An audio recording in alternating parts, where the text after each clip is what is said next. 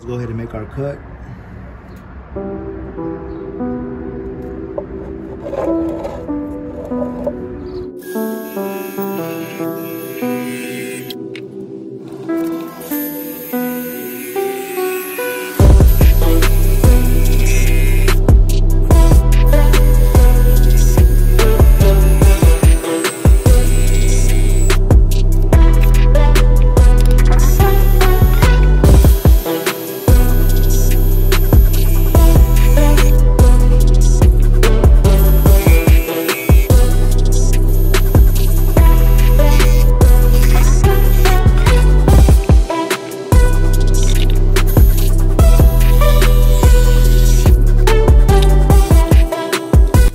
Like after getting my controller installed with the front cover on it.